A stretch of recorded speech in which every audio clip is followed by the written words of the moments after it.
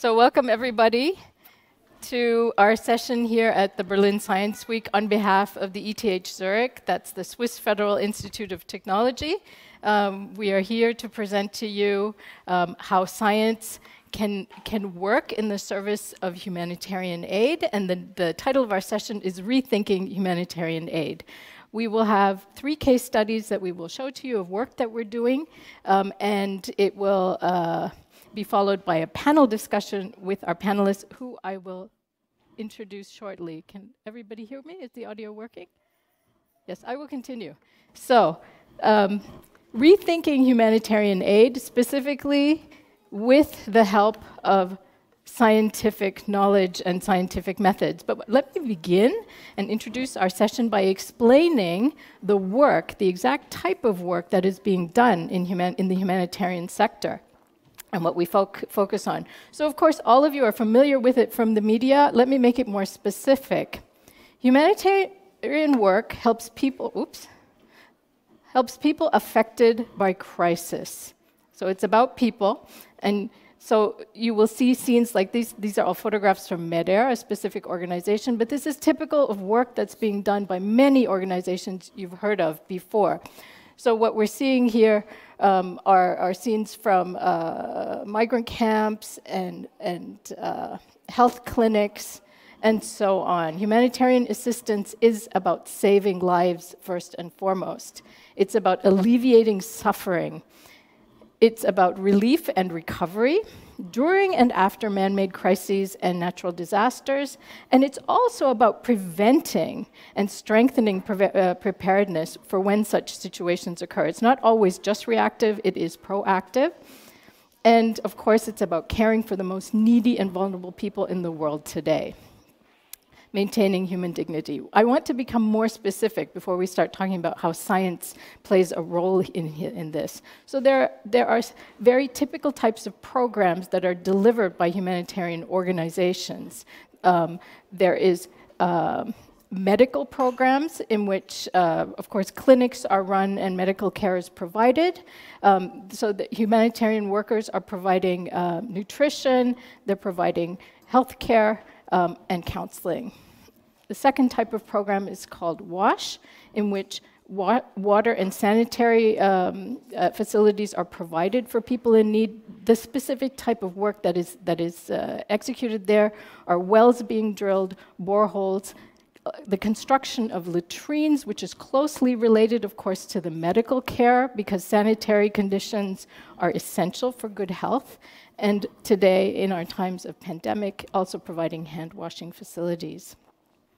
And then there are shelter programs in which, exactly that shelter is provided for people who are exposed to the elements as a result of natural disasters. That means building homes, building temporary shelters, tents, also disaster-proof homes.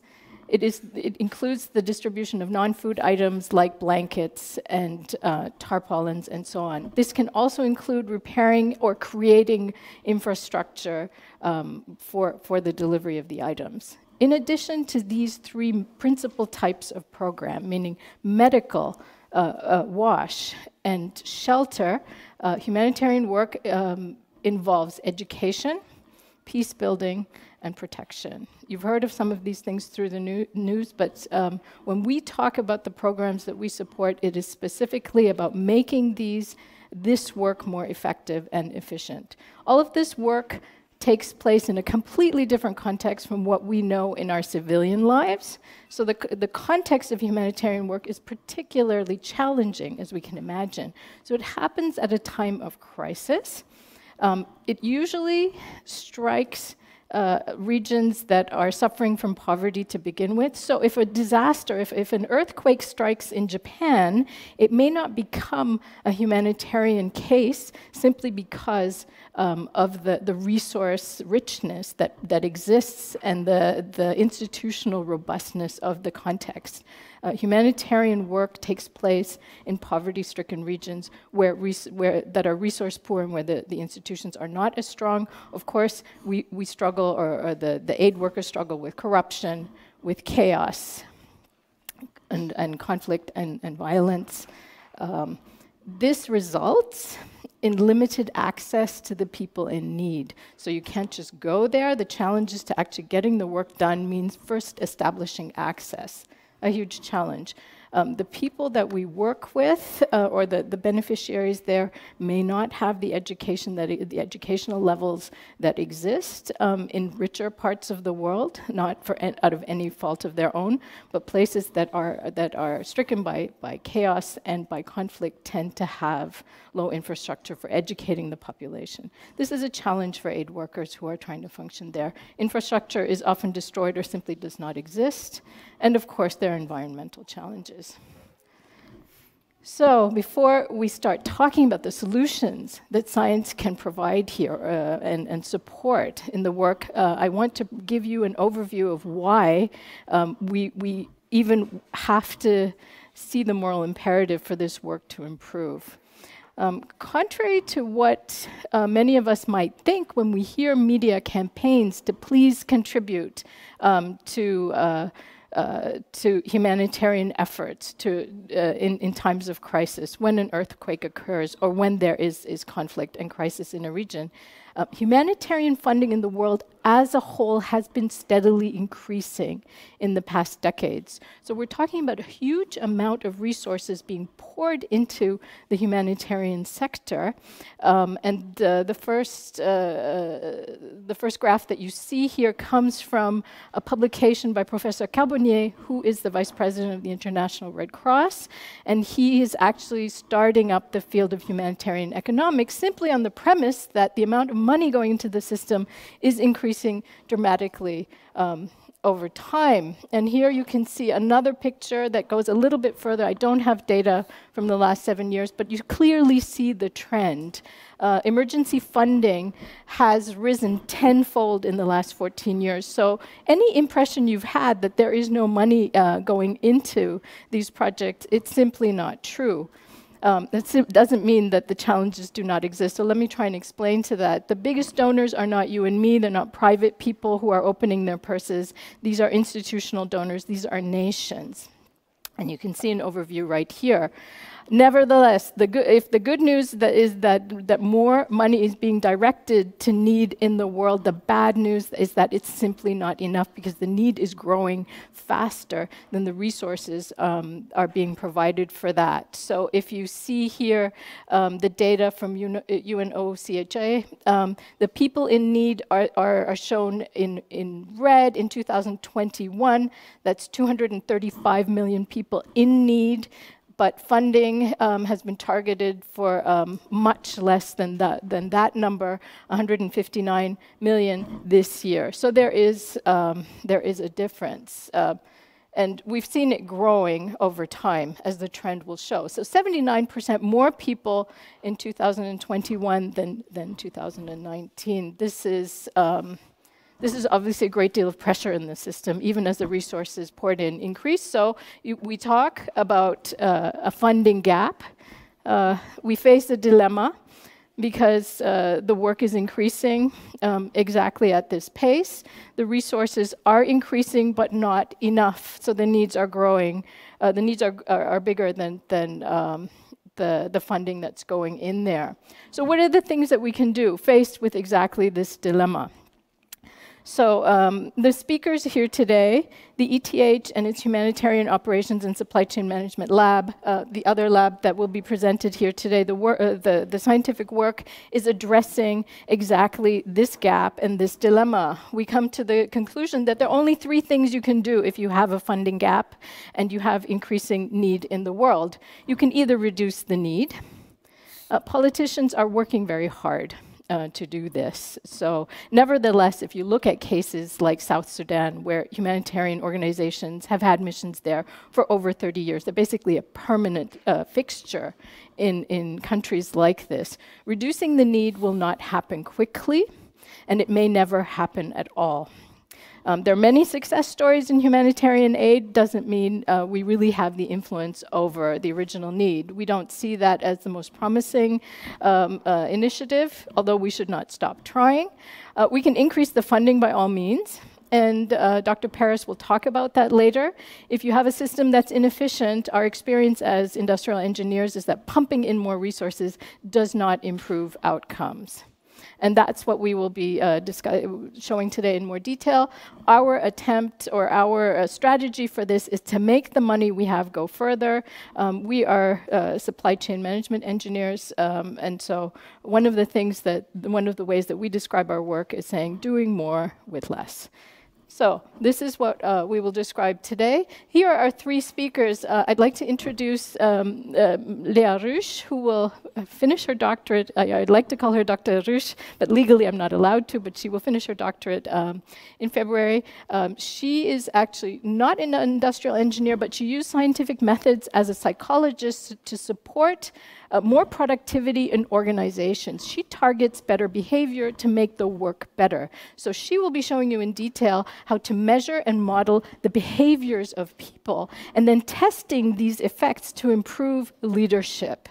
So Lea will be our first speaker. Our second speaker will be Dr. Andrew Paris. He's Process Excellence Manager at Medair, a small NGO in Switzerland, close to Geneva, and he will be talking about improving the system of work itself. I described the three types of programs. Now, what could we do to make the work that goes into delivering healthcare or providing clean water, how could we reduce waste in the work that is done there? And he will show you how an industrial method targets exactly this, and it has a very, very interesting team and organizational effect. Team productivity and the behavior and the interpersonal behavior improves as the work processes become less wasteful and less convoluted. So it's also a way of improving team engagement, which is very important, obviously. And I will close with a final presentation, very brief, that is very timely today. And this is not, strictly speaking, a humanitarian crisis, but we are working in a resource-poor environment to improve preparedness for epidemic response. In Uganda, I will give you a quick overview of what that project is doing, which is, of course, of personal interest to us all, because the world is embroiled in a pandemic. And so it's about getting medical supply to the right place at the right time to respond to sudden pandemics. And with that, I'm sorry if that introduction was a little bit fast. We have a lot to present to you today. And I'd like to pass on to our first speaker, Lea Rusch. Here you go. Thank you. Thank you very much for introducing me, and hello also from my side. It's a pleasure to be here and to talk about our work today, which is about the human element in humanitarian operations. So during the refugee crisis, the peak of the refugee crisis in 2015, there was over 1 million of people in need. Luckily, though, there were also thousands of people out there really motivated and ready to help. And back then, that made me curious. Back then, I was a student in organizational psychology, and I was wondering, how can we make this work? How can we use this powerful movement in order to make humanitarian aid more effective? So I reached out to aid workers as well as to researchers and asked them, what do you think? What do we need in order to make humanitarian aid as a whole more effective? And they said, we have to cooperate better. So what did they mean by that? So when a disaster strikes, there are hundreds of organizations out there in order to help. And this picture here is only a small excerpt of the total humanitarian landscape. So all these organizations are trying to help, however, what they are facing is restricted funding. So in this figure by the United Nations OCHA, you see that almost half of what was required by the humanitarian sector was ultimately not delivered to it. And that's why the United Nations calls in their Sustainable Development Goal for better partnerships for global development.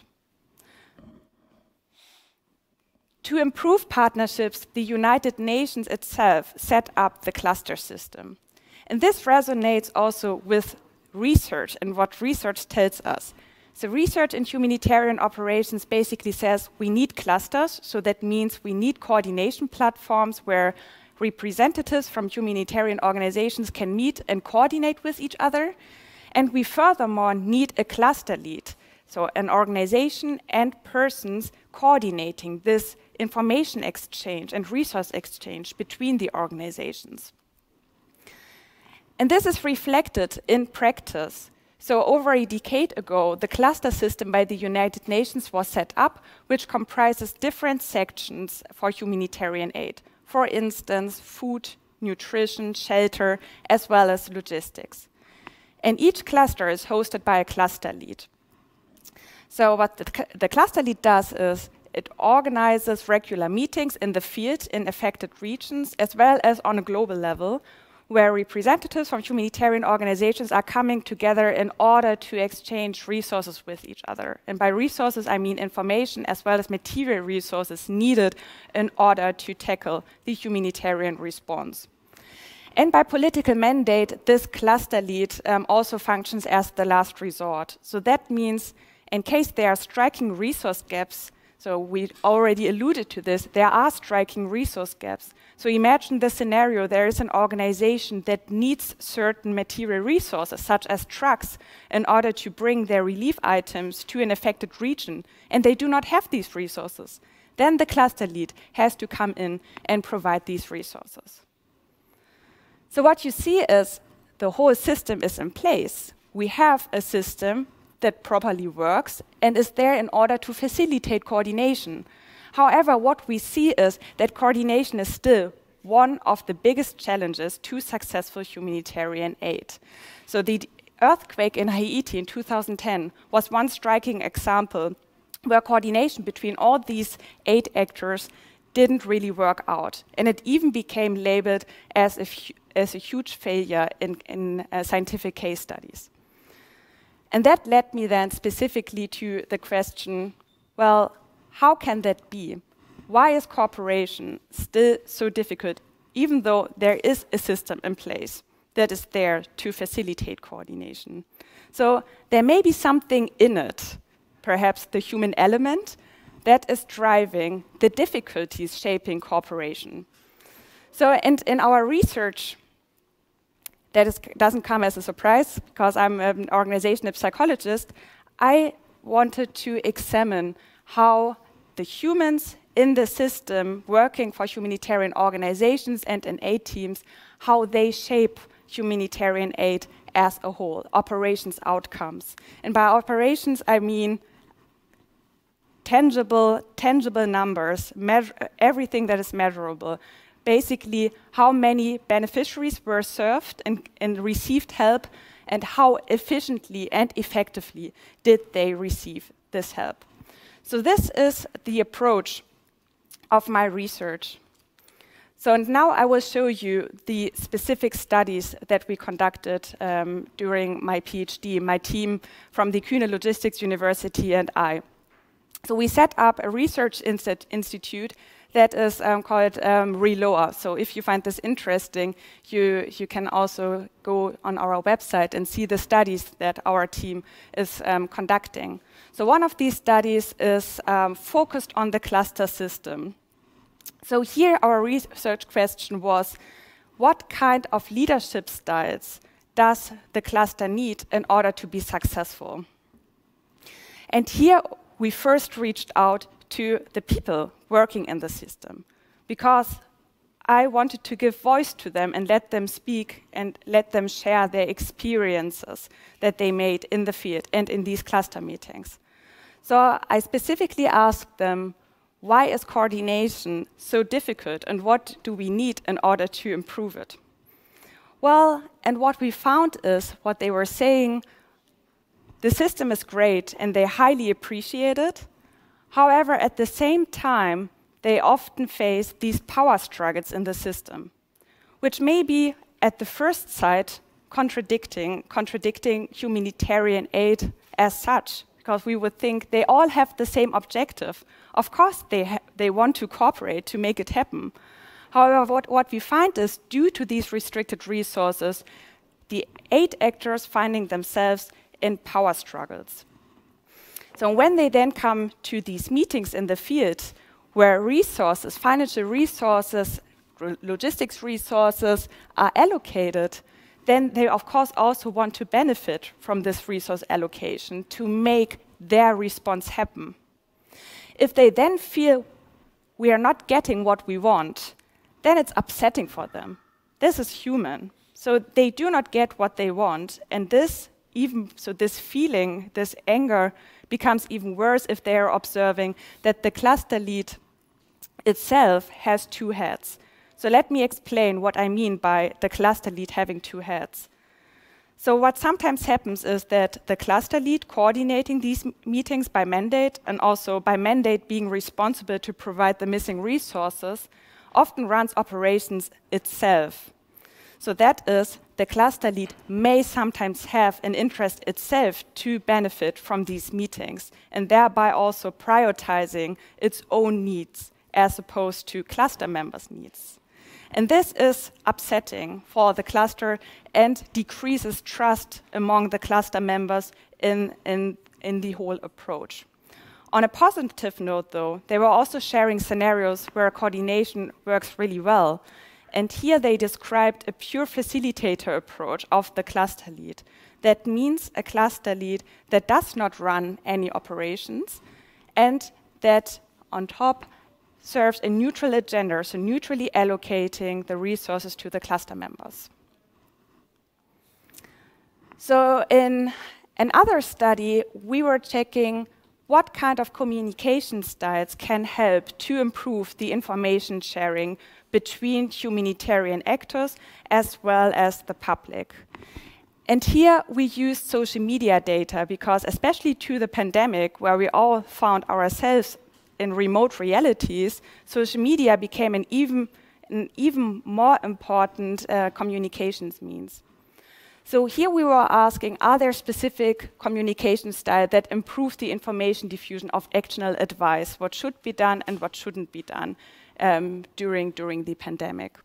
And here we distinguished 2 specific communication styles that we inferred from communication guidelines, such as the guideline by the World Health Organization. So the World Health Organization and other scientists called for authentic communication.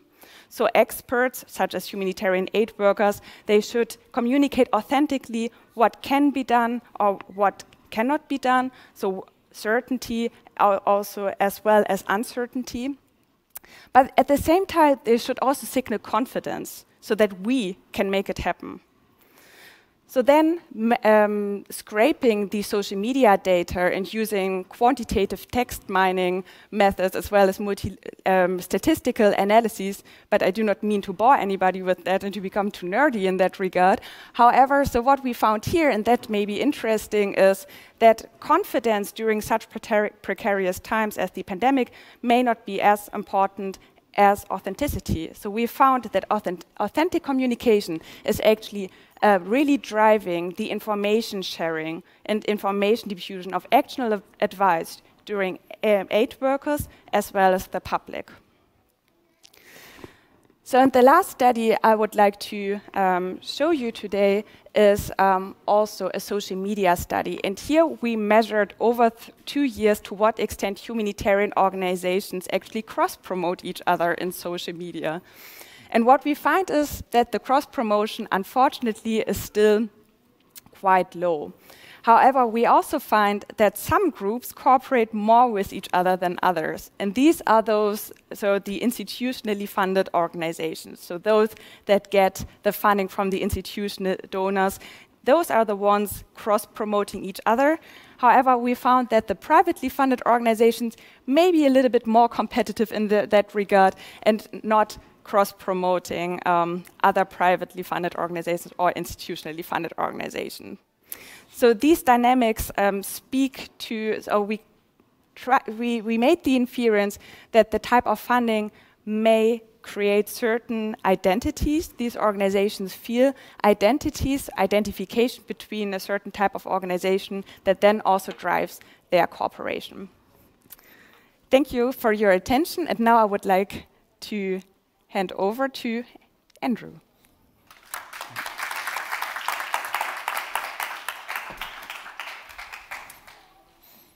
All right, thank you very much. All right, so my name is Andrew Paris again, Process Excellence Manager at Medair, a humanitarian NGO based near Lausanne in Switzerland. And I guess it's up to me to get there. There we go. All right, so I want to talk about improving the system of work. And in fact, we talked about there are a couple of things we can do. We can reduce the need, we can increase the funding, or we can make the money go farther. And what I'm going to talk about is reducing the system of work through something called lean.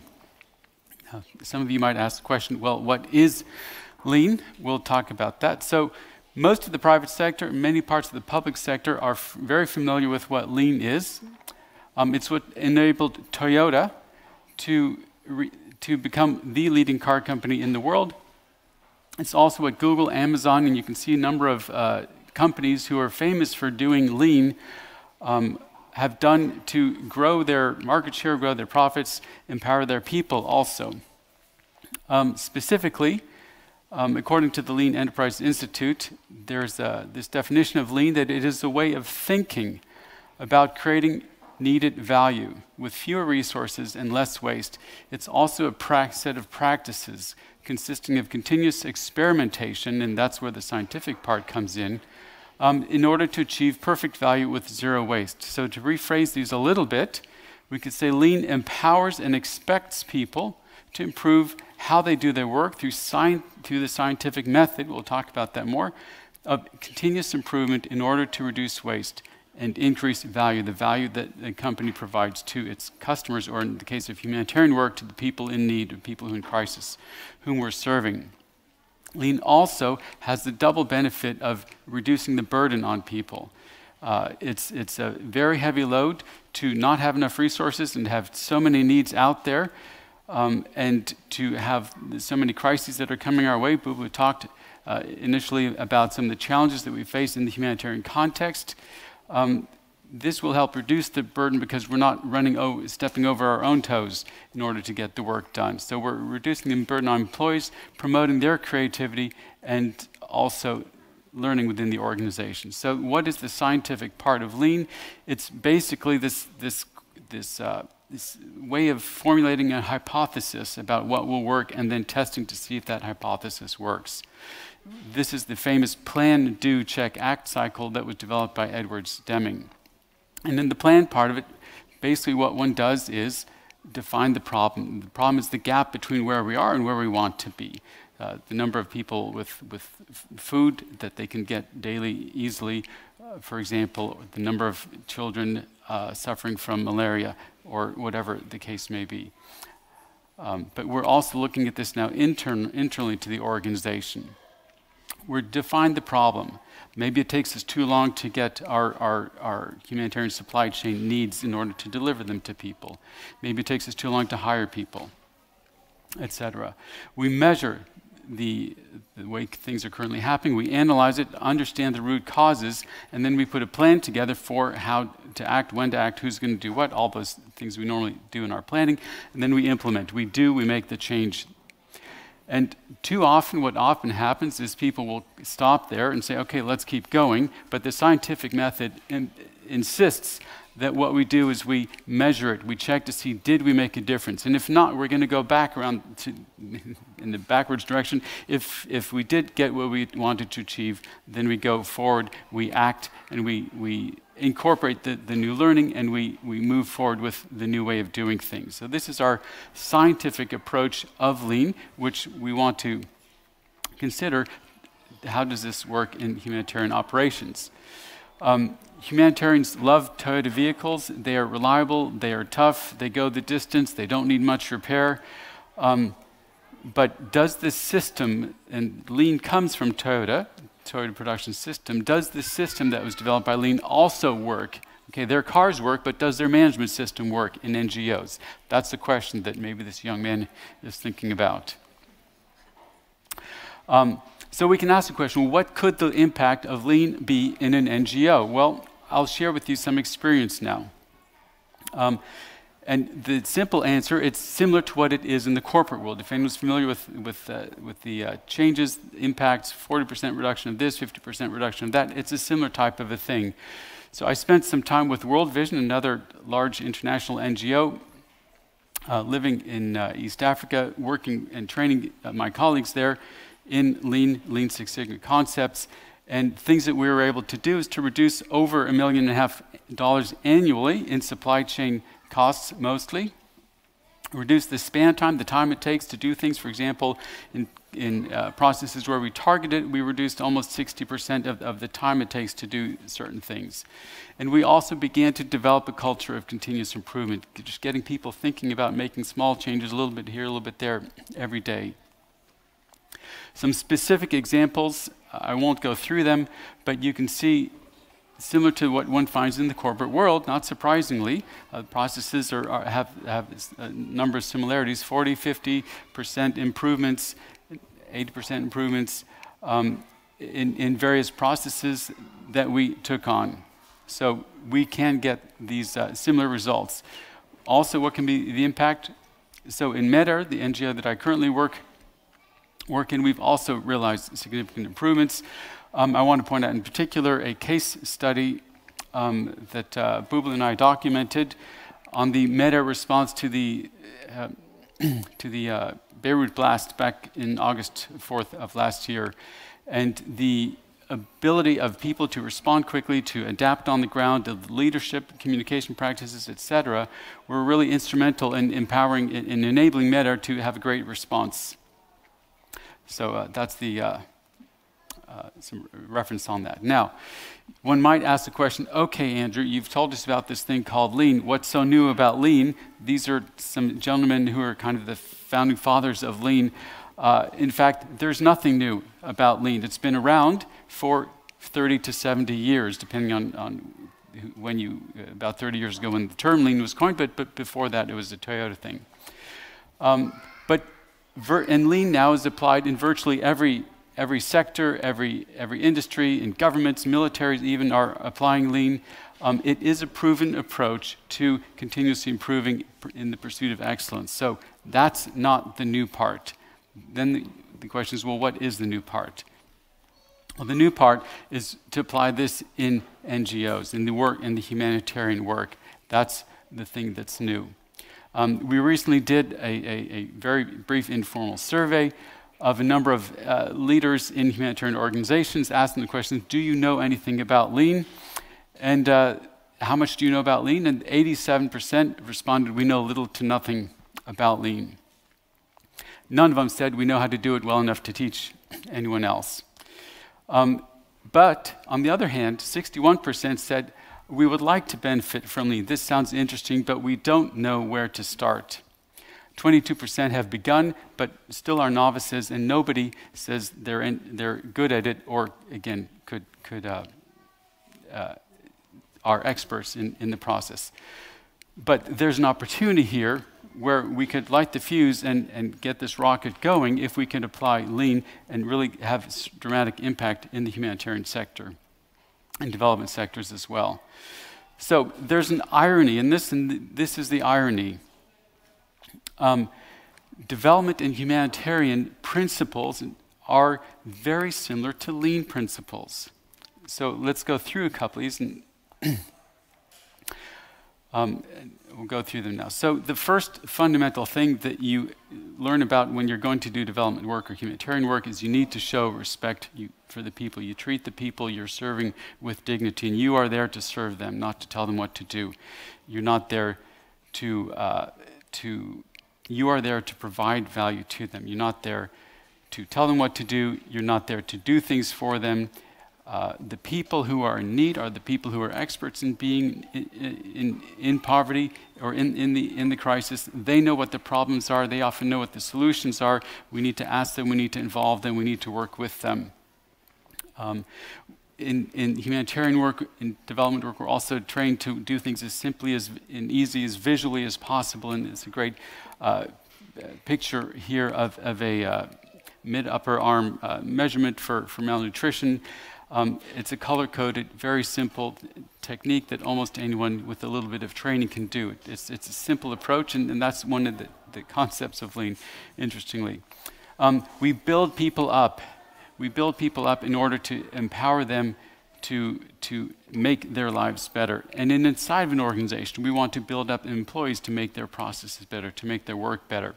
And it's this last point here: create, plan, as we talked about, experiment, and monitor the outputs, monitor the impact that we're having. This is what NGOs do day in and day out. They monitor, they evaluate, in the cycle they do that again and again to see, is the intervention working? Are we having the desired impact?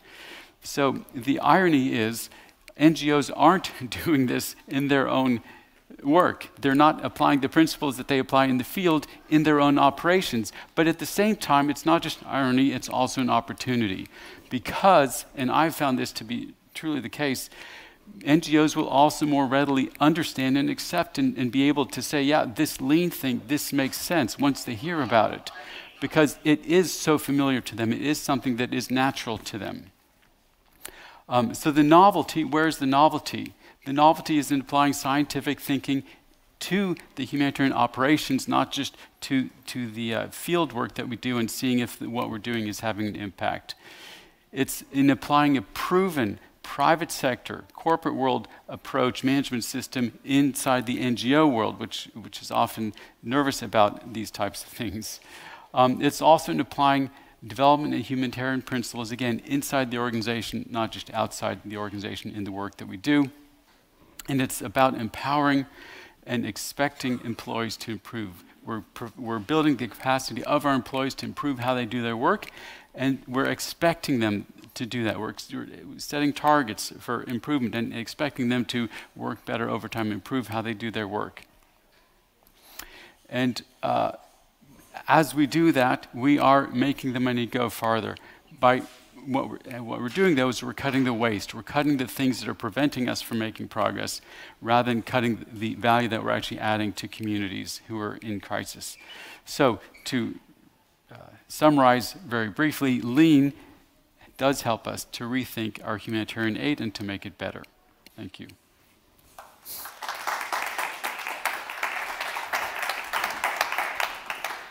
So thanks, Andrew. I just want to remind the audience here in the room and also out in cyberspace that after my last presentation, we will go over to a panel discussion, and we encourage you to submit your questions to us, because I realize this is very complex material and that it's not, we cannot explain all the details in the presentations itself, so we encourage you to ask focused questions. But we're definitely seeing after the first two presentations that there is great potential, and projects have had success in applying evidence-based scientific methods to what we call the work of the heart. When we think of helping people and humanitarian aid, a great deal of resources, but also a great deal of good intentions are being poured into this system that has become an economy of its own. But we believe that scientific methods can serve to make good intentions go further. So let me provide a last example from our own humanitarian operations and supply chain management lab at ETH Zurich.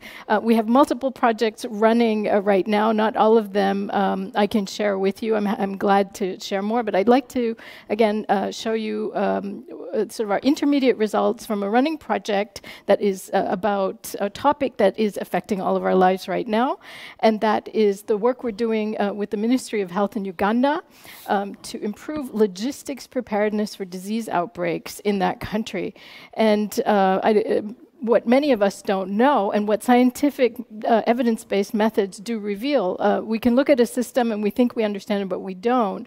But logistics as a function in humanitarian organizations can consume up to 80% of budget. So the budgets that I showed you that are now running in the billions of dollars There's if 80% of those are logistics, and the logistics is not working well.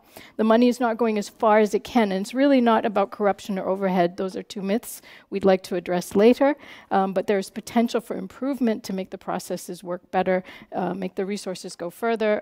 This is why we are paying attention to this and putting all of the resources, the brain resources of our ETH lab behind it. So the problem we are addressing there is something very specific to this country.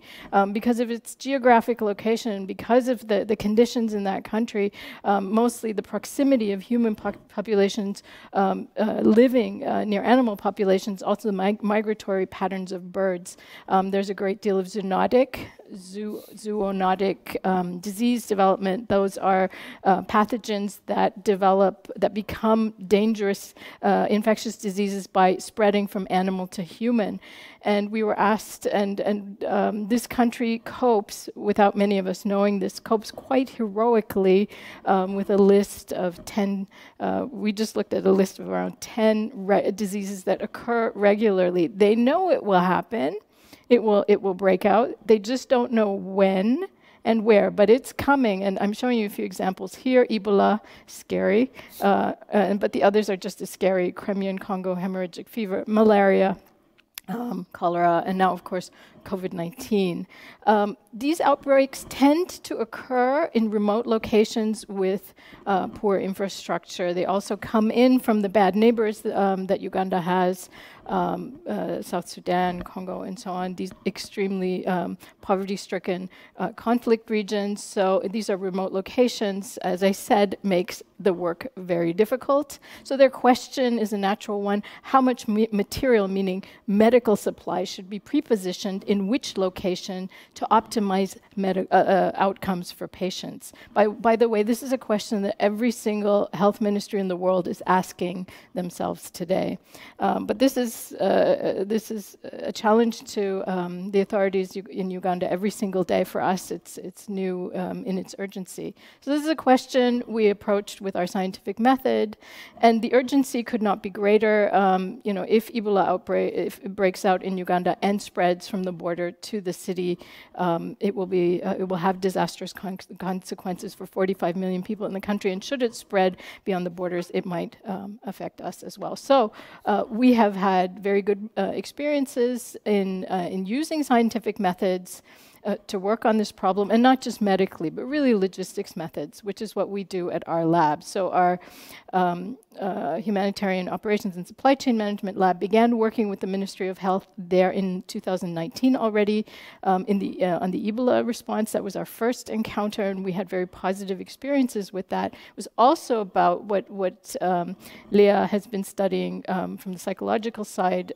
It was also about collaboration of multiple organizations trying to respond together. And then in 2021, our project was looking at basically the whole list of diseases together with the ministry. It's a close partnership now. We conducted in this year, we just completed a comprehensive baseline study where we exactly measured what is not working out right now.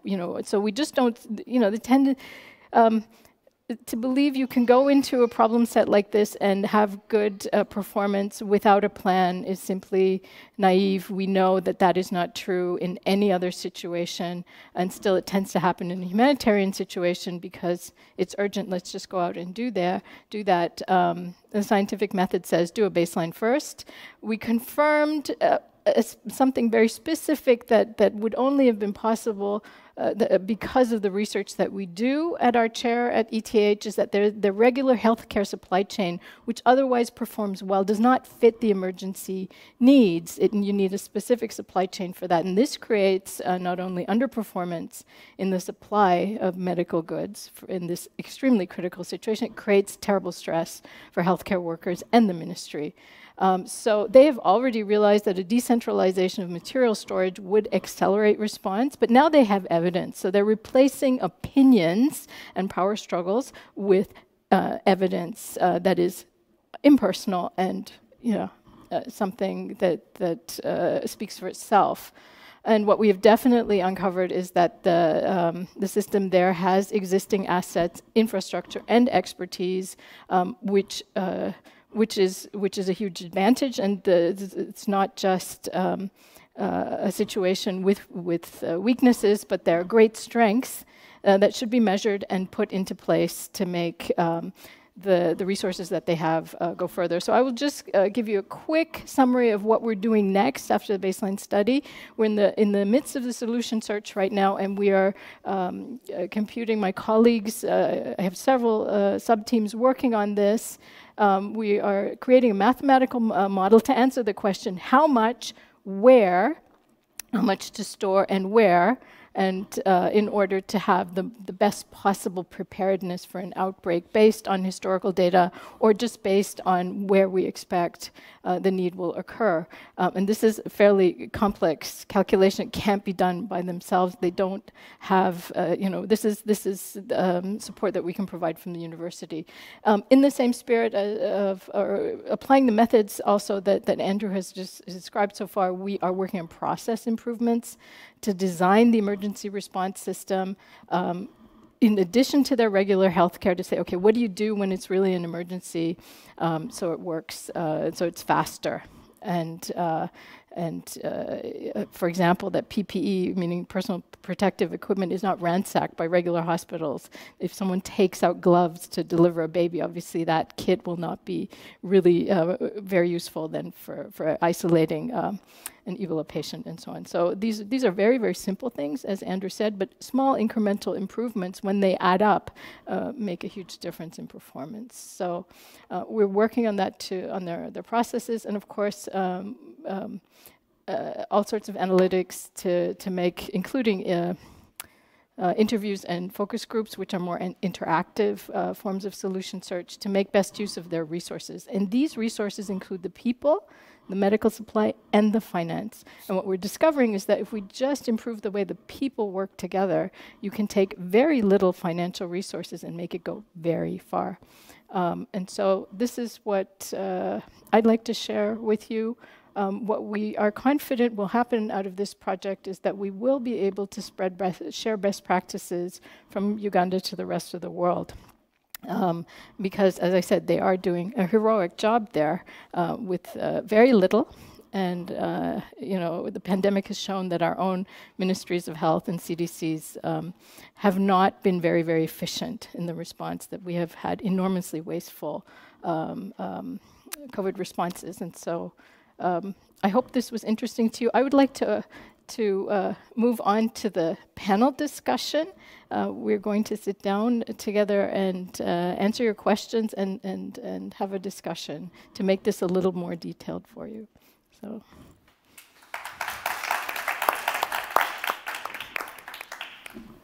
Do we already have questions from the audience? Yes, hello. Thank you very much for sharing your thoughts and insights into this matter. Quite a lot of it was new to me. Thanks very much for that. You addressed the people factor, all three of you. But is there also a technological development you would crave for?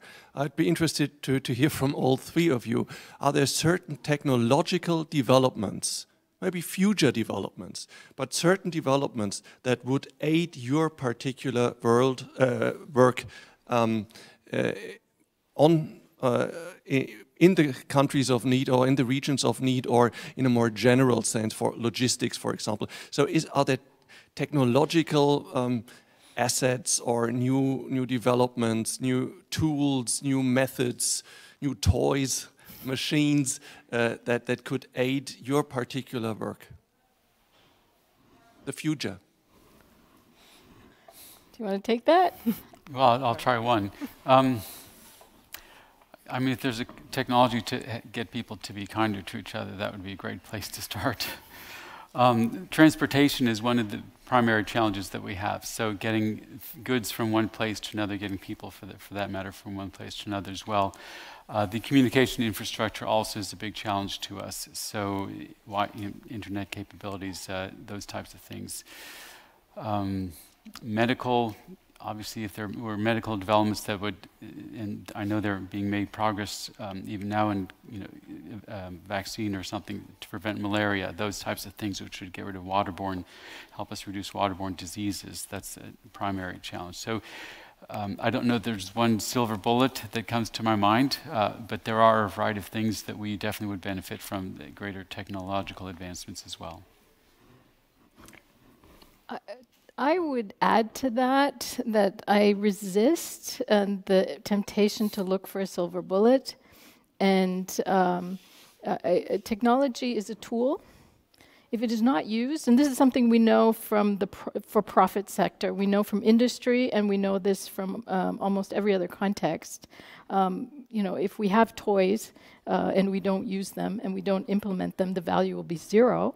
And the investment you put into that asset is zero. So we dream of IT systems, we dream of drones, with the exception of medical breakthroughs. Okay, a vaccine we will always need, better forms of water purification and things like absolutely.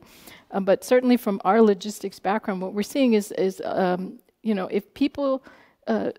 if we have processes that work better, and we often don't even have visibility of the whole process. But if we could just see where they break down, where are the bottlenecks?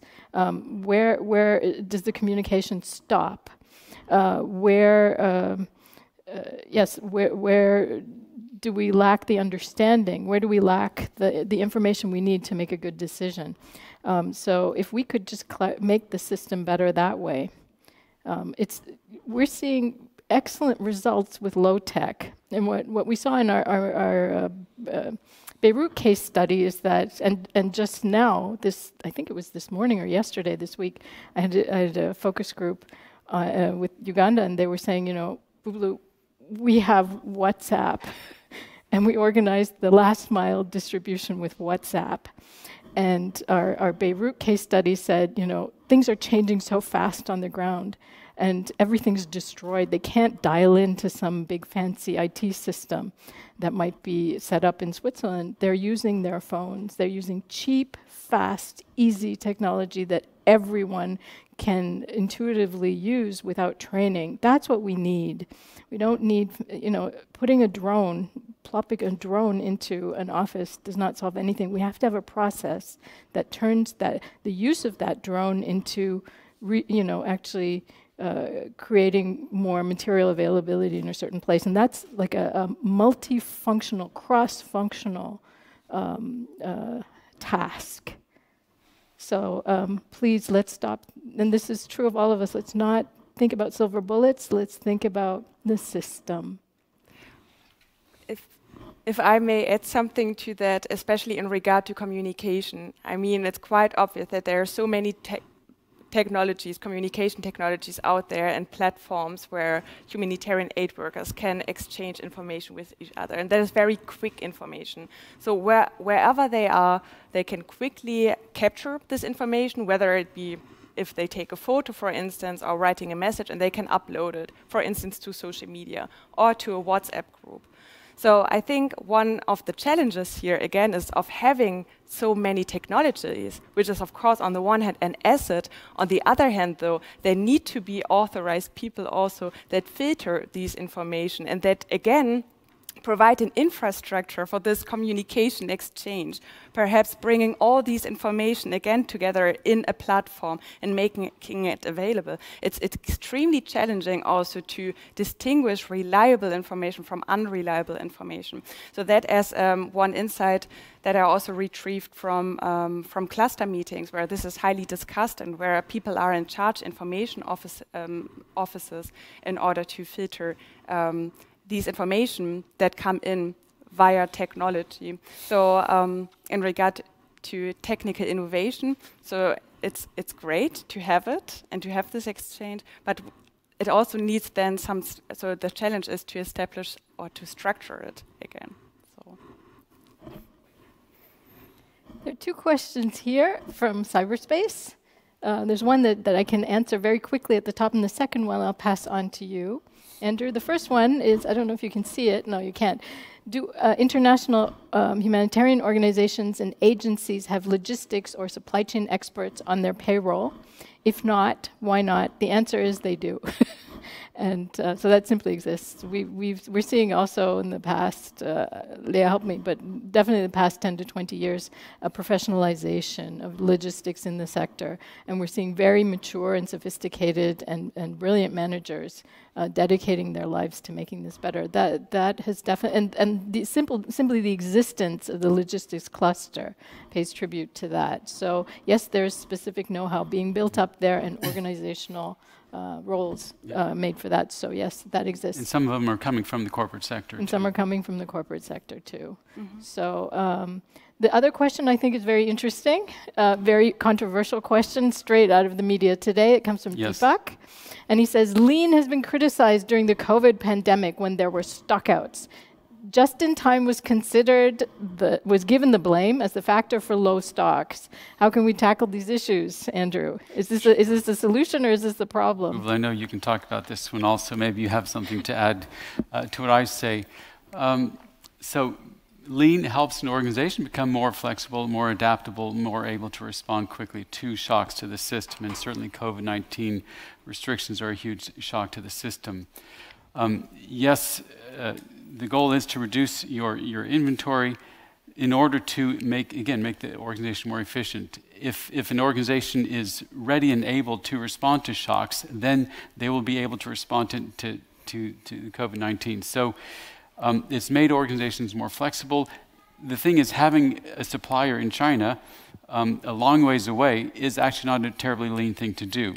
So rather having the supply chain closer to you. So if you look at Toyota and where do most of the parts suppliers in a Toyota factory where are they located? They're mostly located around the actual factory itself. So they're actually practicing what they're preaching. They also have strategic stocks, which is something that's not talked about so much here. There are strategic stocks that the companies do have in order to address the potential crises that may occur, and those will then help them through. But if you can quickly start up somewhere else, another supplier closer by, because you know what the design of the part is, you know how to produce it, and you can get another vendor up and running quickly, that is going to make you more flexible and not so liable to stockouts. But Uwe, maybe you have a couple cents to add on that one too. Actually, this is something I've been trying to explain to many people during this crisis, and I'm always outraged by the media coverage that says that all companies in the world have become too lean, and that's why we don't have toilet paper for 3 hours in the supermarket this week. I think lean should never be taken literally as being the equivalent of having no stock. First of all, not every single supply chain, every single company is different, and as it should be. It should be customized and strategically fit to its purpose. Lean does not mean no stock. Lean does not mean just in time only. That's one of the tools, but it's not all. Lean is a system of thinking that is about removing waste, about continuous improvement, about orientation to the customer. Lean is not the problem during the pandemic. Lean has definitely been part of the solution because of the methods that were applied by commercial companies.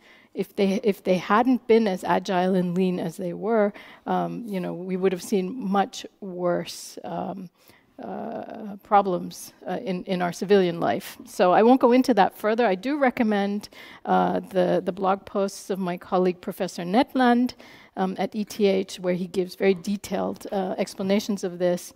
But I think we'll stick to our humanitarian questions here. And so these were the two questions that came in from cyberspace. How about, are there any other here in the audience?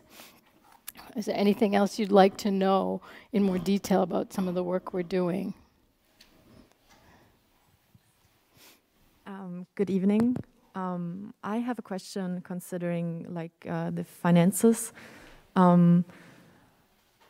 It's a matter of fact that a huge problem is that all the donations from the countries are mostly bound to certain projects, and the NGOs don't have a lot of access to it or can't decide where to put it. And I wonder how your opinion is, how much of an impact has changing the internal system considering that? Changing the which system? The internal system. Meaning the donation system. Do you want to take this? I know that there's research at your university. Yes, Lea. yeah, exactly. My supervisor, Maria Mizu, she's doing research on the type of funding organizations receive and what kind of impact that has on their performance. So, and I think one highly criticized type of funding is the earmarked funding. Pegged funding, exactly what you mentioned. Exactly what you mentioned. So where organizations receive a specific purpose, they have to execute in regard to that. So they get the money to do something specific with it. And that can be in that regard destructive, because very often the organizations may need the money for something else, and they are the ones who may better know what this donation is needed for. So actually what was seen is that also led to a high amount of waste, right? Yes, so it actually does. That is the problem, because they couldn't really use what was donated.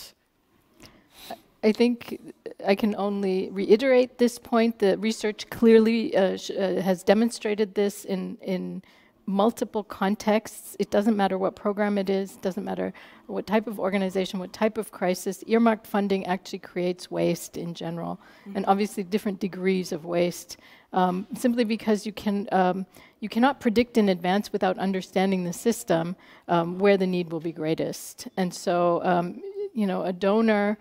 donors, a colleague of mine recently said donors actually reduce the optimal space with the best of intentions.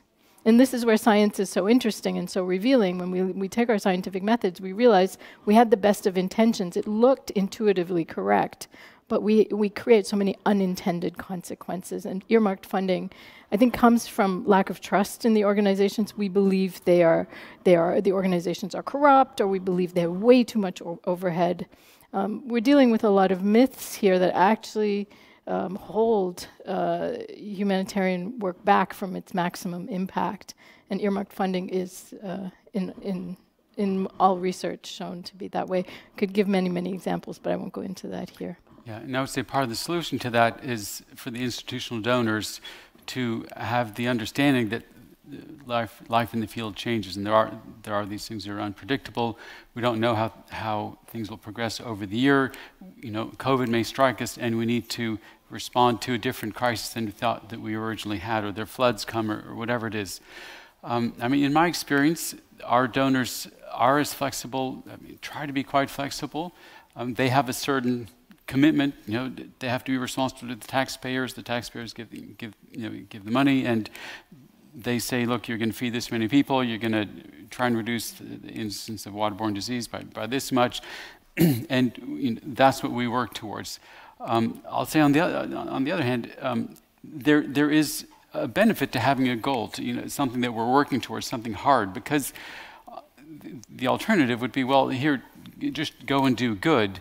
But if we don't have targets, if we don't have specific objectives, honestly, maybe we might not we might not work as hard as we otherwise might in order to achieve those specific goals. And if you remember the chart up front, the unmet need is huge, and the met need is actually quite small. So even if we're not meeting, we're never going to meet all the unmet need. We're always only going to meet a part of it. Is that the absolutely most important part? We don't know. We try to find that. That's what we try and propose to the institutional donors, and we work on that. And then when things change, we do ask them, can we change this? Can we modify this? And when COVID came around, we saw that most of the institutional donors were very ready and willing to modify, to say, yes, you can do this. Propose us what you want to do differently. Change your targets. Change how your budget proposal. Give us a new thing. And most of them were quite willing and flexible to work with us on that. So I think it's not all bad. There are challenges that it creates, but there's also some good side of it. That having specific objectives and working to achieve those is something that motivates an organization to perform well, in spite of the crises. We have a question from cyberspace. and it comes from Gaurav. He said, currently, where supply chains are failing as an effect of post-pandemic, we're almost done, by the way, we're out of time. So he says that supply chains are failing in the pandemic. Isn't it the best time to develop chains with partnerships of NGOs and corporate, so public-private partnerships? What is your opinion on that, panel? So my impression is, at least so what I'm observing, that more and more partnerships are developing between the private and the humanitarian sector, and perhaps that for private companies it becomes even more difficult to distinguish themselves from humanitarian organizations, because especially in the pandemic they became equally also socially responsible for the public as well as for the people working in their organization. And they could also see that there's a big need for that transportation asset that they have, like DHL, right? So companies like that, they are massive. They are so, and they can help. They are so powerful in that regard in providing aid by providing these assets to humanitarian organizations and also to the public. So I think that is a very positive trend that we can observe, that the sectors are increasingly merging. Exactly, and maybe to add to that, what we've gone through in the past 2 years, I think, has been an unprecedented experience for us in the rich world. That we ourselves went through a humanitarian crisis. That there were rich countries that could not look after their poor people and their sick people. That there were shortages of PPE in the U.S. And so we suddenly were in the position of the beneficiary, and that private companies, like the pharmaceutical companies and the transport companies and the hospitals and so on, the healthcare providers were suddenly in a position to show social responsibility. So I think when I looked at that and I compared it to the projects we're doing, we're thinking certainly, we could learn a lot from the humanitarian sector. So I just wanted to sort of give them a shout out for the remarkable work that they are doing.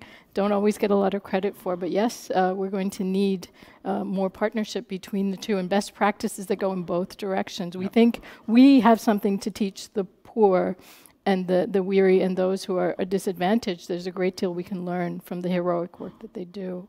Maybe with that, Elizabeth, we're out of time. What a shame. I just have one really important question. It's about science. And it's come from cyberspace as well, but I had it in my notebook. Can I have permission? And so I asked both of you. So both of you are doing scientific work as super nerds. And we're all super nerds at Super Nerdy University. So how did the people in the field, the practitioners, how did they respond to your efforts to bring science to them? How did they? What are the question is, what are the barriers for implementing and for adoption of these best practices from industry and from science? What are your experiences? Sure. So, in fact, the thing that brought me to moving to Kenya, I lived in Kenya for 3 years working in East Africa, and it was because I shared some of these ideas with the actual people who were doing the work. This was back when I was in World Vision. And they said, Andrew, this is new to us. This is exciting. Come and tell us about this. Teach us how to do these things that you're talking about. They were actually eager. So there was genuine interest, and my favorite thing is when I train someone, give them, the light bulb goes on, so to speak, and they are thinking scientifically about their work. They are applying, plan, do, check, act. They're making their work better, and they're sharing that with others. The barrier is rather the organization has too many good things that they want to do. And when the leaders don't know about lean, about the scientific approach, and they comply what they're doing in the field inside, then it gets delegated, it gets deprioritized, and it doesn't really make the progress. So it's the people themselves get excited about it, they want to do it, but the organization needs to buy into it, commit to it, and make it happen. Leah. Well, so during my projects, especially during the cluster study, we were in close contact always with the cluster and the people representing the cluster. And we were always showing them also our nerdy stuff, like the computer simulation. And we were showing them, okay, see, this is the meeting, and these are the agents, and this is how they interact. And they were like, wow, okay, so it raised their awareness in regard to this human element and leadership, and how fine nuances, like fine changes in leadership, can actually change operations outcome.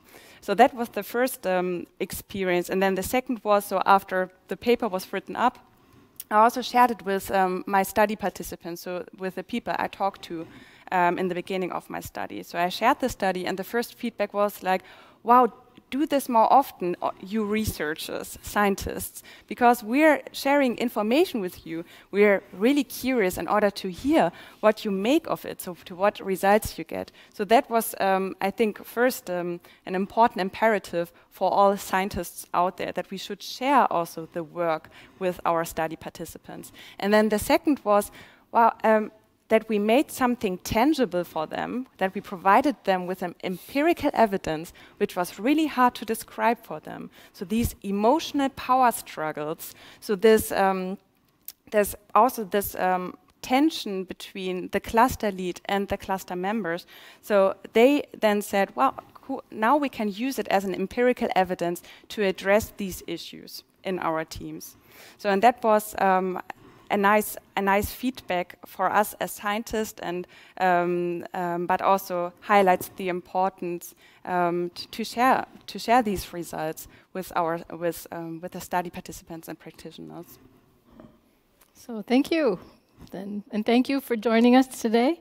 And we invite you to contact us, certainly at the ETH Humanitarian Operations and Supply Chain Lab. It's on our website, and there are a lot more details about the work that we're doing. So please, we look forward to sharing more as we move forward. It's a very growing field by all means. So we hope it was interesting to you.